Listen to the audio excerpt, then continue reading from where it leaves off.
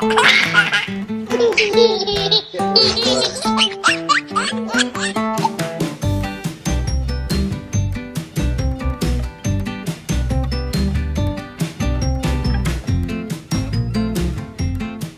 just arrived to the villa. What is new around here, guys? The floors. The floors. We went to the playground and we found some flowers, and so we went ahead and picked those. Just one each.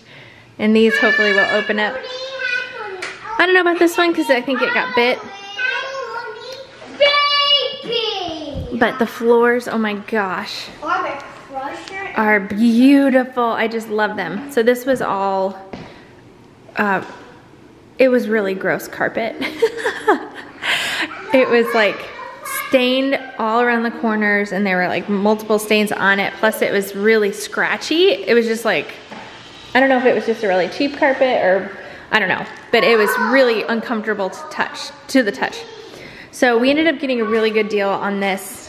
It's a premium vinyl or laminate flooring, but it doesn't have like, it doesn't have the sound that I feel like I associate with laminate flooring. They've obviously come a long way with laminate flooring. And excuse me, Eloise, do you need help? You need help with something? Pony? My pony. Oh, but you have it? Do you want to trade? So yeah, I think it looks gorgeous. Really great product for the price. Definitely like a good flip material type product. Oh my gosh. 1, 2, 3, 4, 5, 6. Do you think everybody's gonna get sick of how many times I've filmed the deer outside? So yeah, that is in here, and the master bedroom. And then this is going to be tile, and then that in the closet in there is going to be a carpet. The stairs is going to be the same carpet that's in that closet, and then the whole downstairs is going to be this. So they're coming back to finish that up in the next day, maybe 2 days. It is beautiful outside, isn't it? You're crazy, Bear. Who spilled their chips all over the floor? Oh, a flower. How was your day? Good. Slow in the morning, busy in the afternoon? Exactly. Really busy. I actually made Brad come home at lunch and bring us. It's funny. Oh, guys. I just dropped them. Pick those up. So Eloise has been like under the weather for, it's day 5. Is And it so, really? yes. So I started getting a little concerned, called her doctor, and of course the moment I call her doctor and then I make Brad pick up like some products to help, she turns the corner and is doing much, much better. So that's a good thing. Thank God. Probably. It's a floor. It's just a floor. We probably saw 36 deer over there. 36 deer, guys. How is that your estimate? Not 30 or 40? Give or take 20. There could have been 40, right, Bear? There was a bunch. Yeah, Right, there's Mimi? a lot of, they're pretty protected around here. What do you guys think? You like your picnic table? Yeah, me too. There was just What? groups of them. Wow. Yeah. It is just flooring in a package, isn't it? Makes a perfect table. I think they tried. I'm really excited to tackle the project of putting the rock on the fireplace. It's gonna be awesome. Huge difference. It looks really good. Ah, but that's two. Stay on the path, my son. Stay on the path. Deer. Like this. That looks good. That looks good. We're getting a little close to that edge right there. Perfect way to straighten her out. I mean, not a bad looking sunset. No. I do this. Should we take this on the road? What'd you say, Lyndle? Take this from the You're a Teeter McTeeters. Hey, let's take it this way. Let's take this on the road. Whoa. Bear, I was kidding. We're not taking it on the road. Keep it on the golf cart, you silly man. Okay. Jeez. I We got kids on this golf cart. Yeah. I know. And he's a kid. And we got babies. Right. Yeah, we got babies on this golf cart.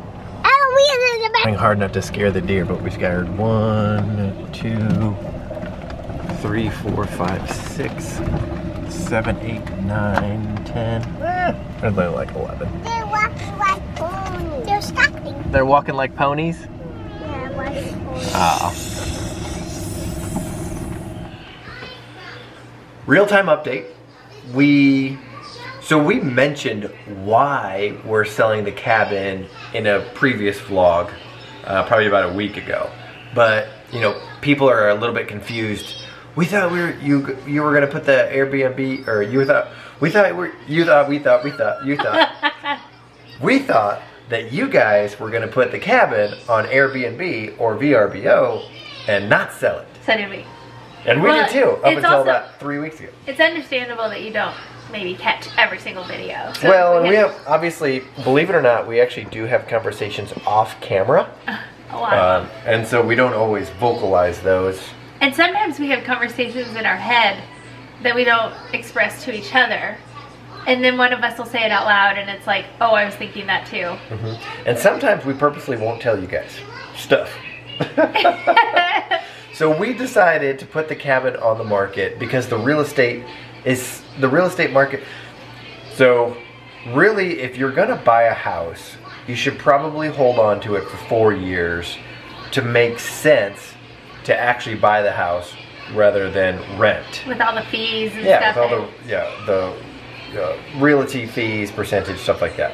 However, in the current market, like we were shocked at it, and this place doesn't have that many comps, but we just, like on a whim, reached out to our agent and we're like, hey, what do you think this cabin is worth if we were wanting to sell it?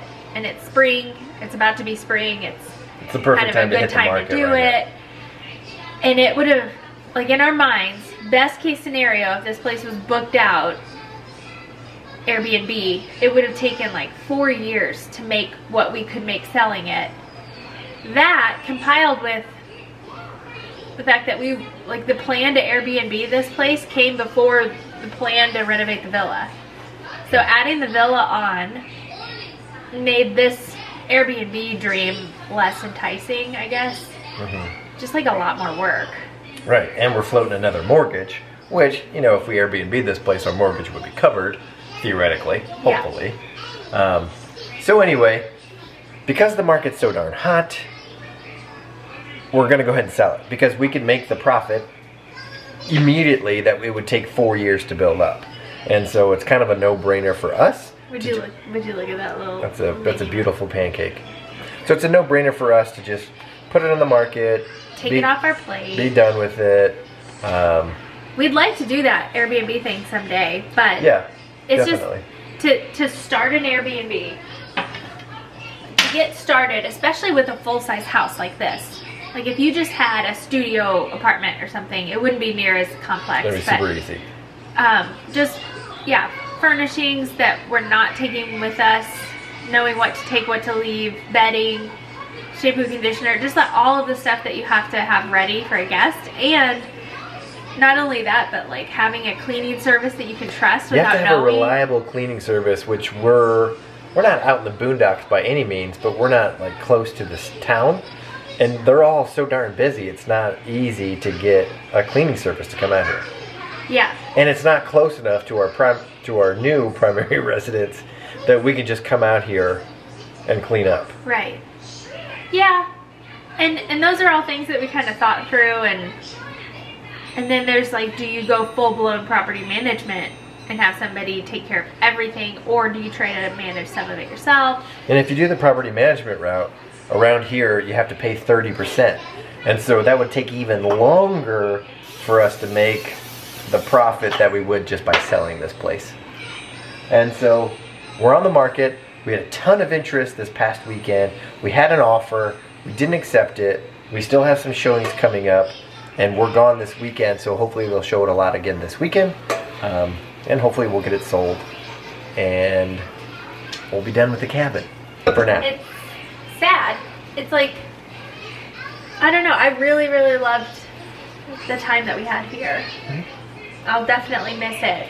There's a lot of aspects about this place that have kind of shaped what we want in the future, like the wood burning stove and really just the wood burning stove. And a giant yard. And a giant yard. And our own hiking trail. Our own hiking trail. A giant shed. A place for me to work on the bus. Yeah. I want all that. I know. And we'll have, I mean, eventually we can create our future home around all the things that we loved about this cabin. Except for maybe a hiking trail on our property. Yeah, it won't be as steep, for sure. But I just feel like there were so many good things that came from this cabin that makes it so worth having done it. Like Laurie is the profit alone. the profit alone. But even that aside, like very quickly buying and then selling a house like this year of our life was, in hindsight, really the only way to go. Because Laurie's in the office right now. It's raining. It's the perfect night to be in with a GI bug. Yeah. Laurie's in the office, and on the nights that it would get really, really cold, like in the teens or in the single digits, she would wake up and the office would be 40 degrees inside. And there would be frost on the windows. And like, she has a heated blanket, so she's one person. She just turns on the heater in her room. She has a heated blanket. All of her cats snuggle around her. But the main living space and probably the 2 bedrooms that our kids were in, right. Excuse me, have would been like 40 degrees. So thank goodness. The electric bill would have been expensive. Yes. We would have had to, well, I would have been worrying all the time that if the heater went out or something, they would have been, cold. It just would have been really hard to regulate, but right. Yeah. So that's our update on why we're doing what we're doing. Not that we owe anybody an explanation. No, but I mean, you guys are like basically part of the family, so it's good to let you know what the heck's going on. Totally. I think in this world there's a sliding scale of like people who don't like to take risks and then people who like to take risks, and somewhere in between. We probably err more on the side of like risk taking and adventure. And that may not make sense to some people, but that's what we like to do. It's worked out so far. I mean, so far, we've definitely had some like real estate purchases that ultimately we lost money on. And it didn't make sense. And it'll all even out in the wash, I'm sure. But I haven't regretted anything that we've done in the last 10 years. Not yet. Not yet. Remember the Habersham house? We ended up bringing money to closing after owning it for 3 years. We only owned it for 2 years. Oh. No, because we spent a whole year with it on the market, living here. That's a good point. We only lived there for 2 years. We lived there for 2 years, and then it was on the market for a year. If we still owned it and tried to sell it now, I don't know what to think of that. We should have hung on to that place. It wouldn't have made sense probably to hang on to it though. Well, we should have rented it out for 2 years. Yeah. And then the Hindsight. market, man. I know. Whatever. What are you gonna do? It was like a weight on our shoulders at that point in time.